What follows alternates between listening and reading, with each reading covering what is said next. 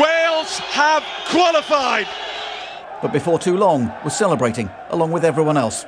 Ian Bolton, Sky Sports. What a great moment for Welsh football.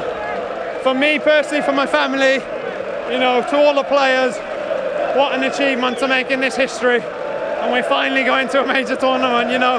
It's not going to sink in for a while, but I'm just so proud, personally, for all my teammates, for everyone associated with the company. We're finally going. You know, this has been a dream of mine to try and get Wales to a major finals. I know some of the other players, it's been the same. And we're finally doing it to fulfill our dream. We're only a small nation. It's just, I'm over the moon. And thank you to all the supporters and everybody who's stood behind us and backed us. You know, we're finally there. So defeat for Wales on the night, but they are